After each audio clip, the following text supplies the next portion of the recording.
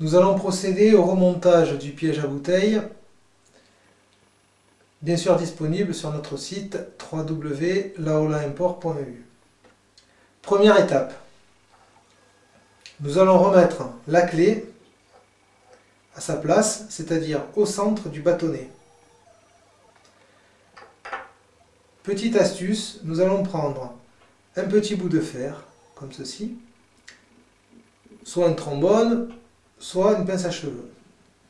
Nous allons introduire le petit bout de fer comme ceci.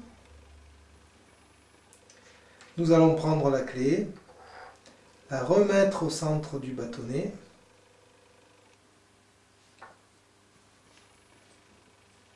Voilà. Et là, nous allons tout simplement passer le bout de fer comme ceci. La ficelle est passée.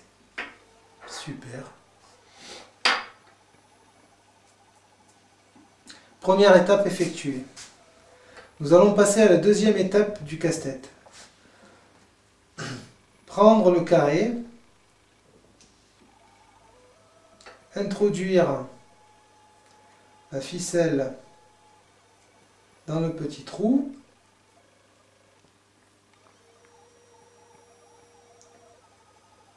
la passer au-dessus du rectangle, comme ceci, et tirer tout doucement vers le bas.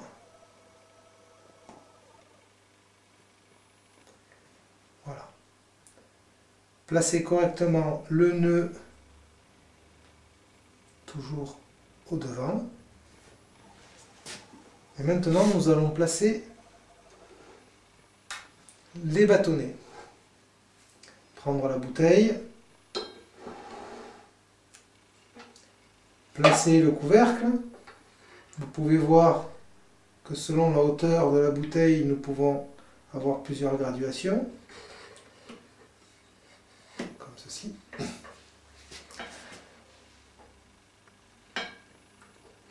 Le premier bâtonnet, comme ceci. Le nœud toujours vers l'avant, ne pas oublier.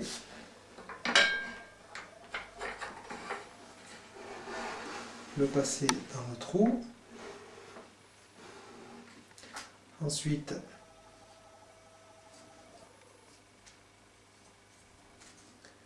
passer le deuxième bâtonnet avec la clé.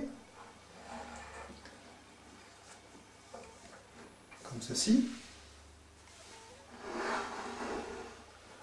Ensuite, placer la tige.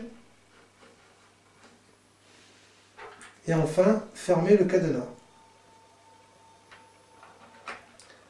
À savoir que tous les cadenas sont munis de 2 doubles. Ce qui vous permet, en cas de perte, d'avoir des doubles.